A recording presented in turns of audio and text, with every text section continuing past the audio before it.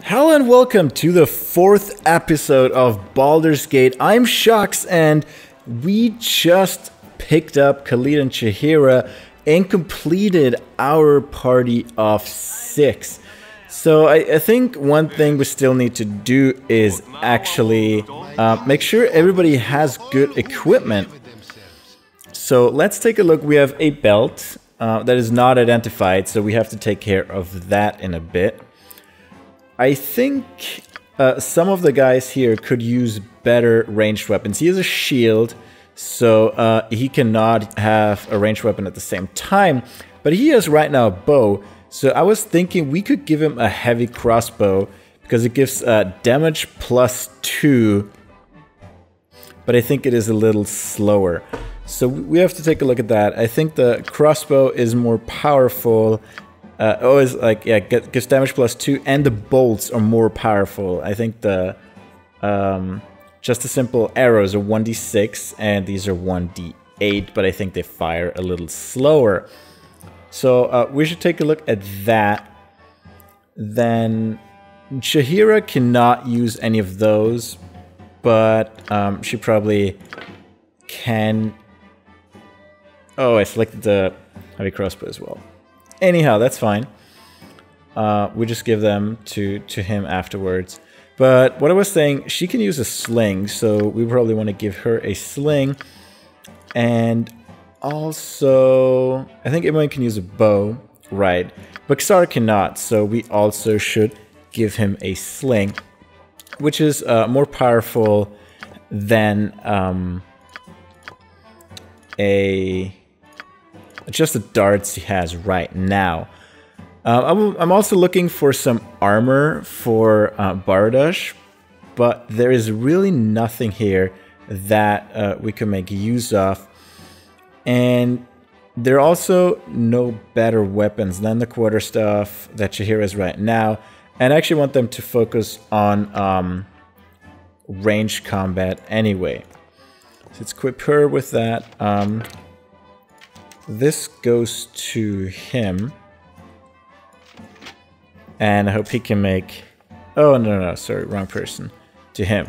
Instead of the arrows, he now can use the crossbow. And let's take a look what that does.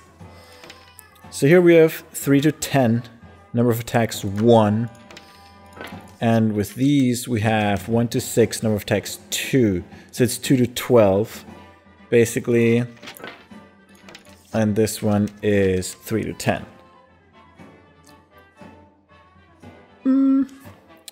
Yeah. I don't know if there's a big difference. I think what's better for Montarion actually is to get a better bow. I don't know if he can actually use that one. He can use a long bow. So right now he's a short bow, which has speed factor 6. And a long bow has speed factor 7 and Thaco +1.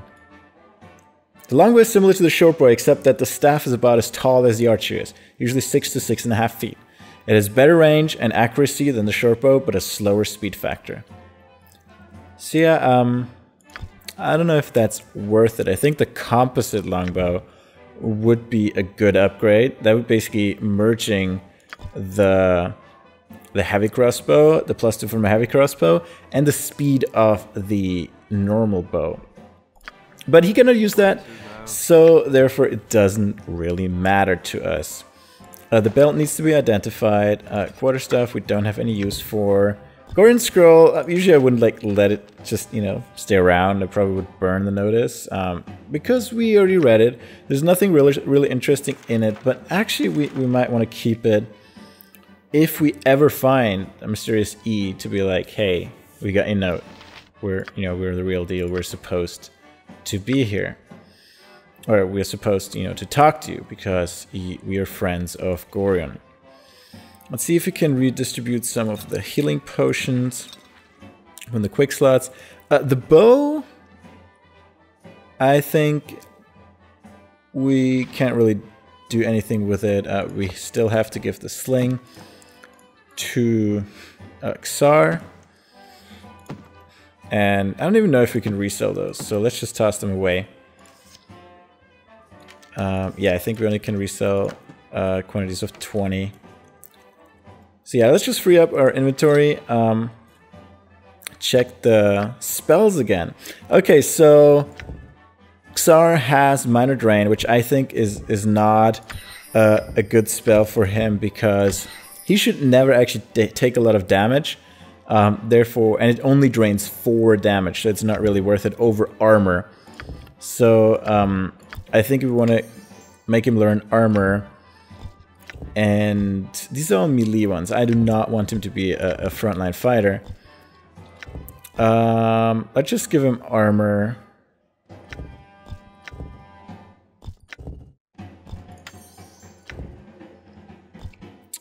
Yeah, armor magic missile sounds like a good combination. Jaheira is mostly in the back, just responsible for giving support. So that's why she's twice cure light wounds and 1 entangle.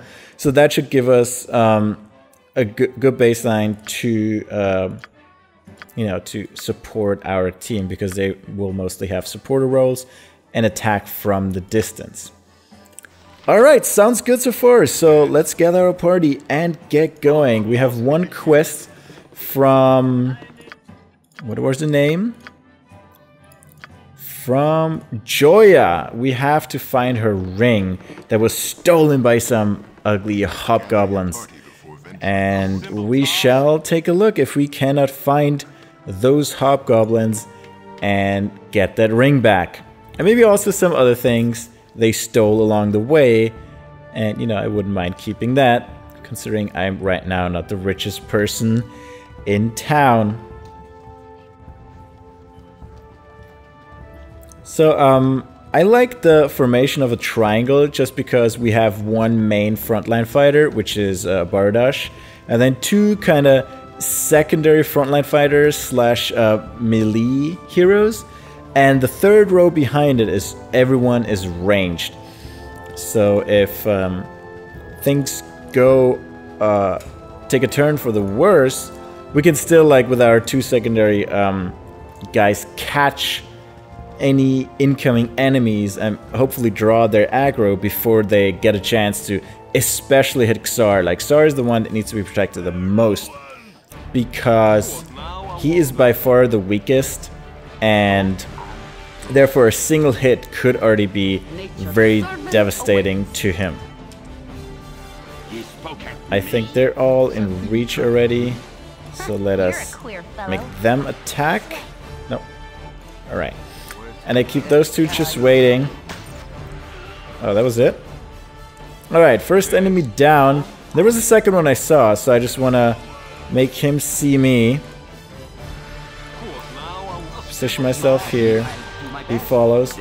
And basically everyone in the back, as soon as he is in range... Well, that didn't work out.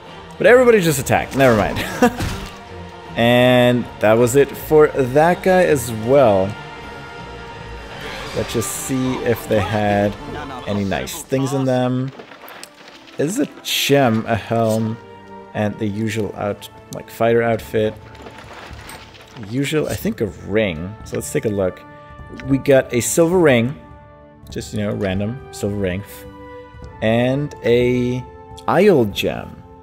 Isle is actually short for Iolite, although a common nickname is Violet Stone, even though its overall use is usually blue. Isles are usually cut to faceted gems to best display the stone's color change, and is viewed from different directions. Small, cut owls can be clear, but larger specimen usually contains silky inclusions of another substance, such as hematite crystals, which give the same rich golden flash of color as in sunstones. Oh, I hope it's worth a lot of money. And let's just keep going. Apparently, those were not the hobgoblins that did steal the ring, because we still have no ring in our hands. So let's just follow the road to be on the safe side. I might explore the west of the map a bit later, depending on how these battles go, if there's any real danger by fighting those.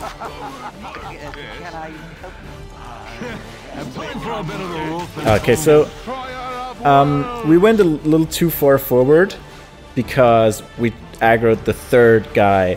So next time we really should let them come right up into our face before we attack them, because that prevents basically getting into the aggro zone of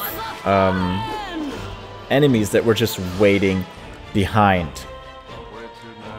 Alright, so it looks like we defeated all of those. Let's loot the bodies. Oh, I think it's an identify scroll. Let's just take all of that. That is a ring that looks kinda like it would be a fire ring.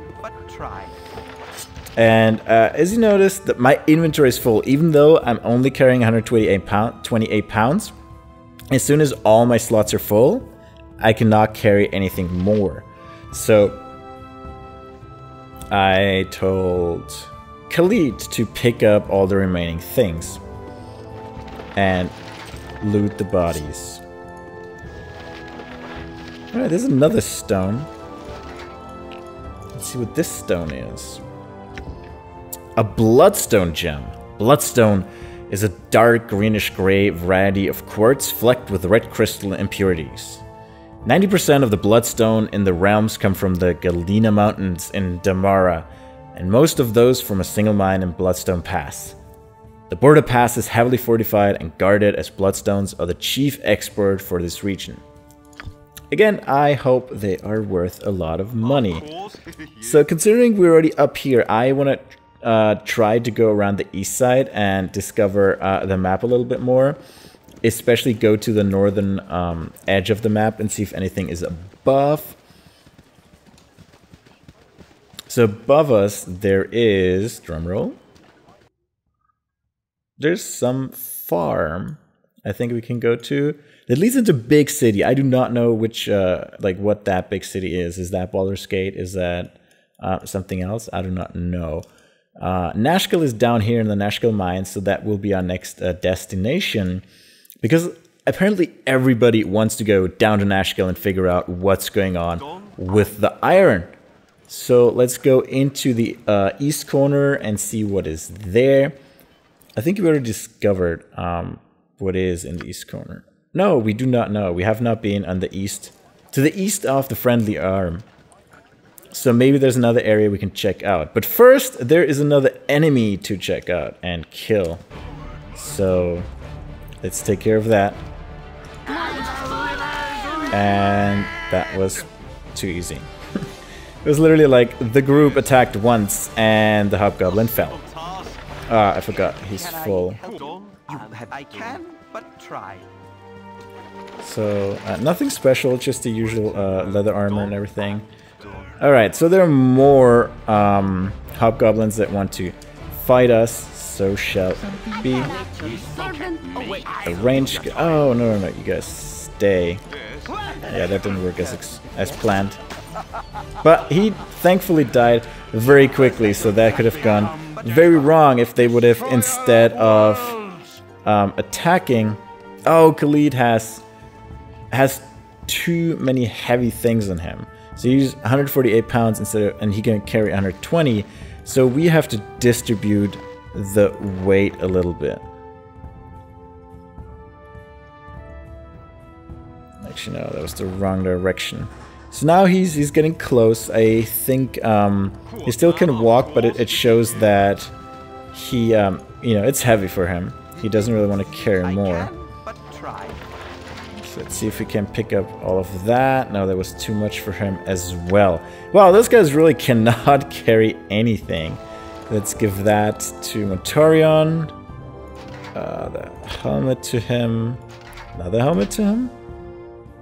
Holy crap. They really cannot carry anything. Alright, thank God we have 6 people so we can carry all the things that we just found and on the bodies of those hobgoblins. I don't think anybody will miss them. The items and the hobgoblins, that is. There's actually something to the east, Peld Vale. We might want to check that out sometime soon as well. A simple task. So let's get back into the Friendly Arm Inn, or actually to Joya, I think was her name, to return the ring that we found. And let's just uncover the map while we're at it. So we know what's around the Friendly Arm. You never know if that can come in handy, or if we find any more hobgoblins that really want to give us XP and stuff that we can then sell to the innkeeper. So let's just walk around here. This is a pretty big castle. You wouldn't think it, like from the inside. Sadly, we cannot get in from here, but it's kind of the point of castles, so you can't easily get inside them, except through the gate.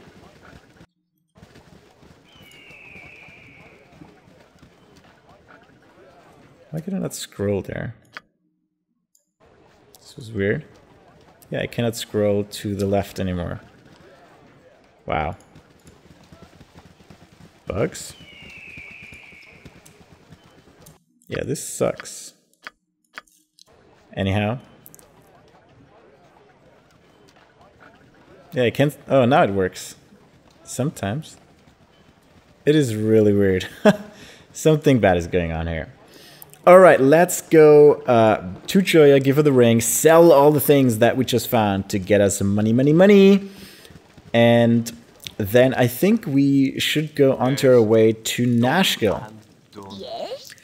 I thank you. This ring was a gift when I set out on my own. I couldn't bear the thought of some smelly old hobgoblin having it.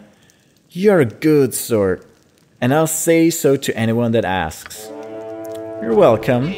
Goodies make me sick. So here we can see that the different personalities have different reactions to our good deed.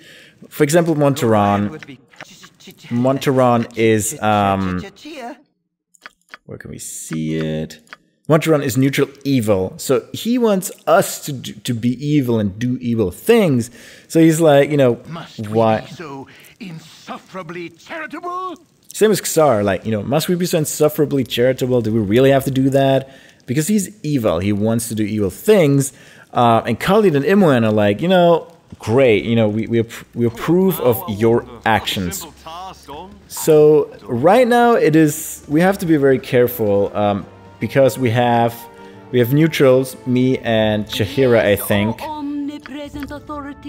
Yeah, so me and Chihira are neutral, then Khalid and Imoen are good, but Monteron and Xar are evil. So we have a very kind of balanced party, which is not necessarily a good thing, because if you do something good, you only please the ones that are good. If you do something evil, you only please the ones that are evil. So we have to see if we can balance that and prevent those guys to fight each other and get mad at each other. But we will see how that goes. Let's go back to the inn. And actually we might want to take a room, because someone picked up an identify role. Correct. So Xar should learn this role. So you copy the spellbook, and because we have one thing that needs to be identified, we should do that right away.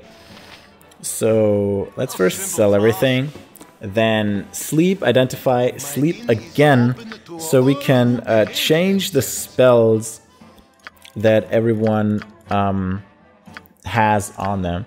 Most things are like, I want him to identify something and then basically go back to the armor, twice armor spell, which is much more useful for the whole party.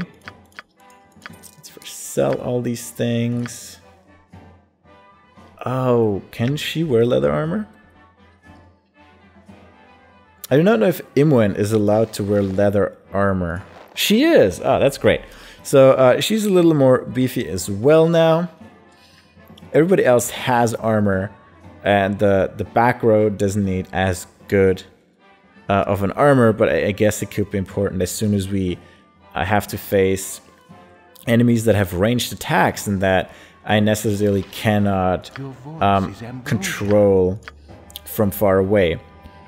So Xar didn't even learn those spells yet, and I think instead of this we want to do the identify and get a room. Royal, of course. And now Xar can actually identify the belt we have here. So identify, spell. What is this? Cold resistance plus 100% doubles all fire-based damage taken. Belt of Antipode. Trimmed in the fur of a polar bear, the sturdy belt is tooled with images of blue moons and white ice foes. The wearer is immune to all cold-based effects, but suffers double any fire damage. You know, okay. We just have to make sure anytime we get attacked by fire, immediately take the belt off. But I don't think we face any elemental damages right now anyway, so it might become more important down the road. And I imagine the Nashkel mines are more like hot things down there than cold things. Actually, let's do a double armor. A simple task. Rest again, so they can learn the spells. And now I think we're only left with actually going off to Nashkel. We could also take a look at the west of the map first, see if we find any more warlock. No, hobgoblins, not warlocks. I think this is just a temple. Yes, temple. Alright, let's get out of the city, explore the west side of the map a bit. I mean, there's not really a lot left. I doubt there's tons of enemies, and I think as soon as we discovered the east side and the south side, we could just travel back there even if we're at the eastern edge. So that's pretty nice, so we don't actually have to walk across the map again. And yeah, that's a little bit dangerous to let Xar run at the front line, being the very weakest of them all. So back in formation, and let's see what we find out here. Hopefully nothing that will kill us, therefore we just quick save real quick. Just to make sure we didn't just do all that work for... Your wit be as sharp as my blade. Do we exchange jabs? Or will ye cease your prattle? So yeah, now basically that's what I was talking about. Because we have a mixed party of good and evil, they will start, taking stabs at each other. And, as I said, even though Jaheira is neutral, she condemns the action of Montaran because she doesn't trust him. Considering he's evil, there might be a good reason to not trust him.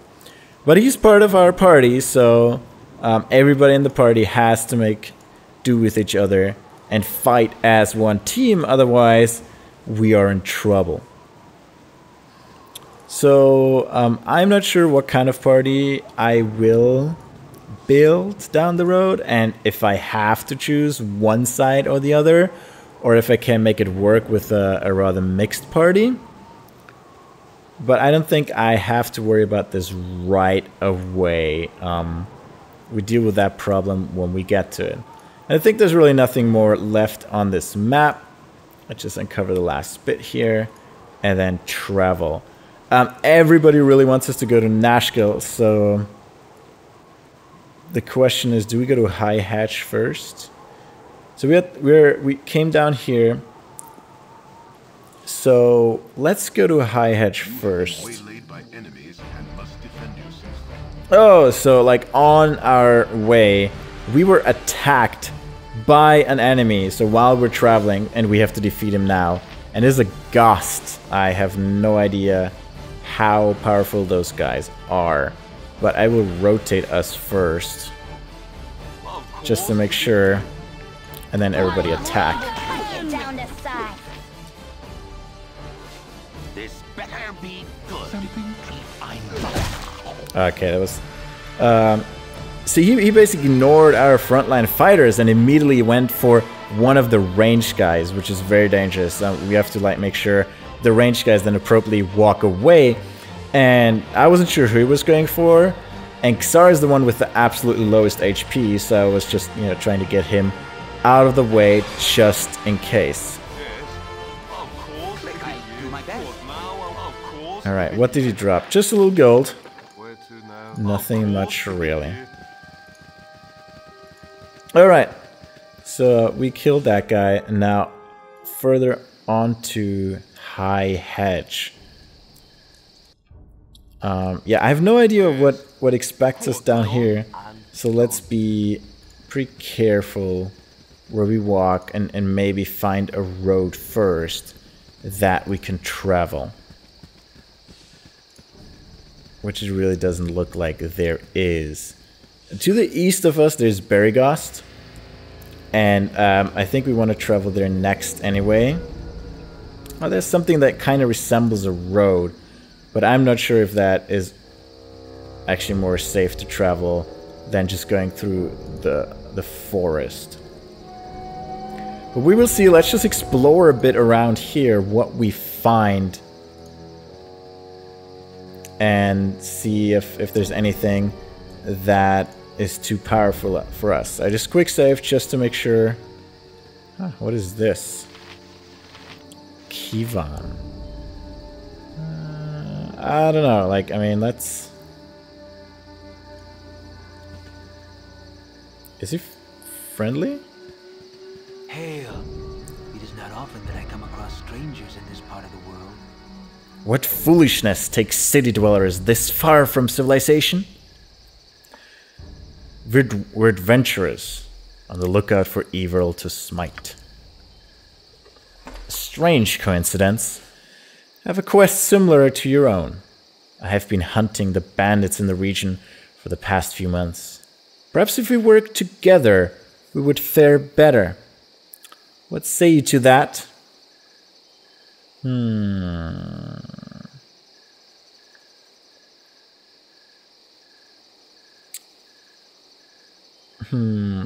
I'd say like I'm tempted. I think he looks like an archer considering his like page here. I'm tempted to kick out Imoen because we are a thief, and I think Montreon is a fighter thief as well. So we have a ton of thief capabilities in here, and Imoen doesn't really add a lot.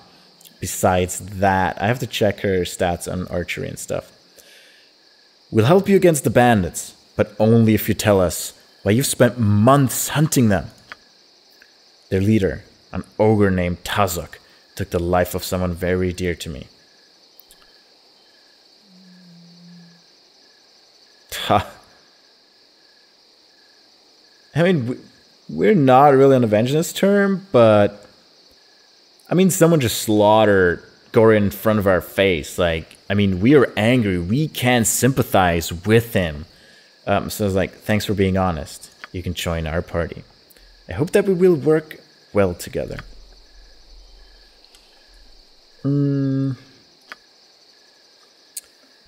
Yeah. Can I see their stats? I cannot. I think it's time for Imoen to say goodbye. What you want? Alright, so we changed our party. Just like that? But we're friends and everything. Been friends for years. I guess I'll just wait till you need me again. Because you will. Just wait and see. So I don't think that she will be mad at me. We can come back to this location and just switch her out again. Wait, what?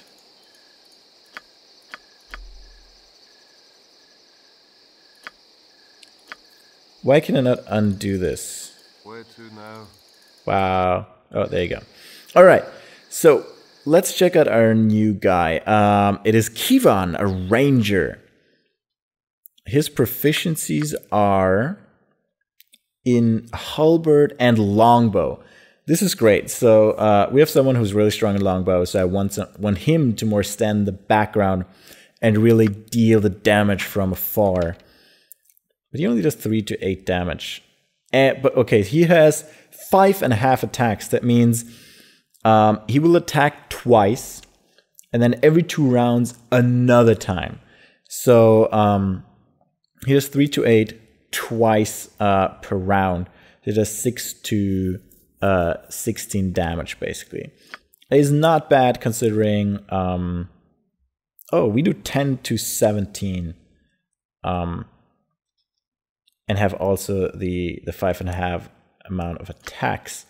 So we might actually let him use the halberd, which is 6 to 15, 3.5 times. So he gets 1 additional attack every 2 rounds. Yeah, we'll do the math later. For now, I think I just want him to do longbow just because he doesn't have the biggest armor and he deals enough damage just standing in the back. And I'm pretty sure he can use a composite longbow, and that will really then help him out, giving him a 5 to 10, I think, attacking twice per round. So it's like 10 to 20 damage, which will help a lot. On this note, let's end episode 4. Thanks so much for enjoying this episode with me. See you next time.